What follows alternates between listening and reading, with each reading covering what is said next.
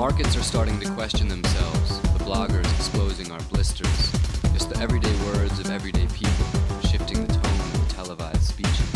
When we look beyond our next meal, our next post, the everyday choices of everyday people are facing the storms and curing diseases.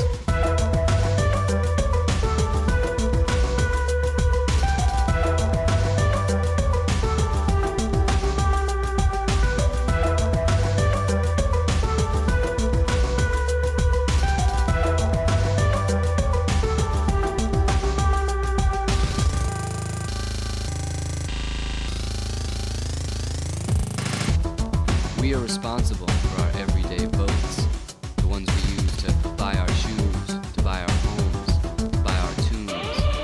Because I'm talking about our dollars, our euros, our pesos, our yen. Because what if the next 20 years